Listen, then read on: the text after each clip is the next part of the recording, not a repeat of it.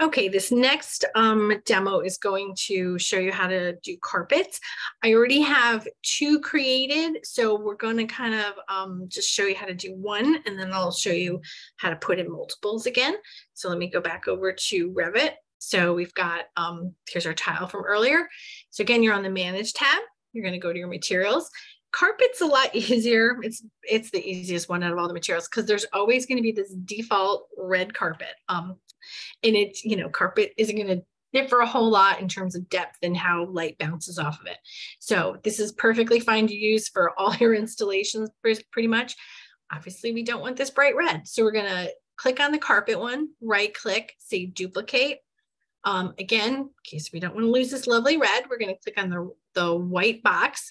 You want to remember to do this, especially with carpet. We're going to make a lot for our final project. So get in the habit of not forgetting to do this. So white box. Then what you're going to do is you're going to click on the name of the carpet. In my case, again, we've got to navigate back to my folders here.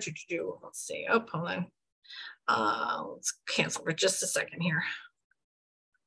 All right, so here we are back in my files. I already have samples made for Spark and I think Verve, and it's Zest that I don't have. So I'm going to click on open for that.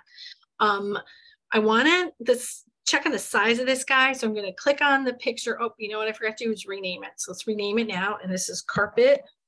Again, get in the habit of giving it its material name, and it's Shaw Zest. All right, so there's that. Okay. Now, these ones I know are kind of been a little funky with coming in with the correct sizes. So this guy, when I took the image from their website, I'm pretty sure it's either 3x3 or 4x4. They're usually 2 foot by 2 foot tiles. So I'm going to guess that it's 6 foot by 6 foot. So I'm going to put 6 foot in here. See how the proportions are off. So I'm going to click on the little lock and unlock it. So now it should be 6 foot by 6 foot. I'm going to say done. Going to go over in graphics, make sure we've got use render appearance. All right, that's looking good. Size looks good. Say apply, say okay. All right, so now to put in the carpets, we're going to go back to architecture and flooring, and then floor architectural. And when this jumps up, again, there's a default option for carpet. Let me see where it went. I don't know if I overrode it. Where did it go? Huh. All right, let's see. I might have overwritten it. It's been a long day. Let's see where it went. Let's see, ARPT. Oh, it's there. I don't know what I'm missing. Oh, it was at the very bottom. Okay, we're good. All right, so we got carpet here. So we're going to click on edit type. Now we're going to, again, duplicate this guy. So I'm going to try to kind of remember all the names. So this one's going to be carpet Verve. And we'll say okay. And we'll say edit.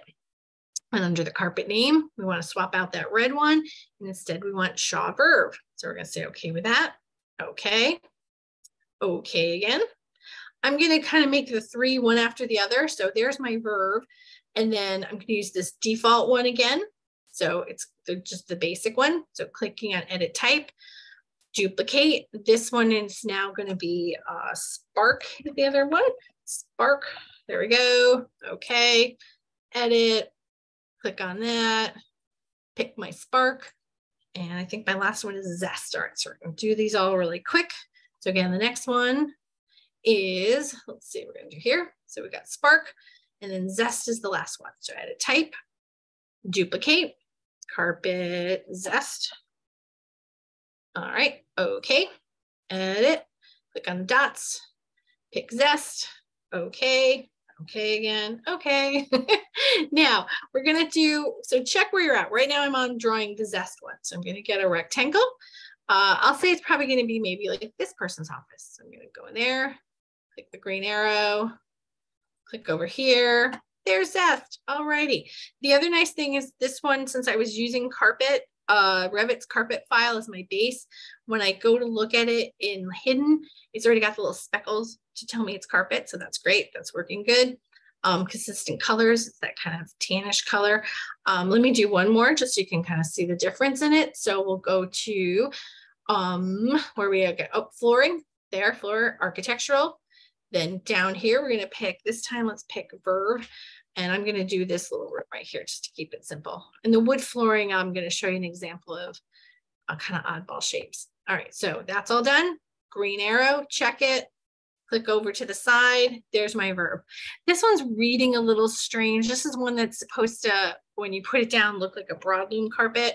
We'll see how it looks in rendering if I keep it or not. But that's where we're at with carpet. All right. Next one I'll do is wood flooring.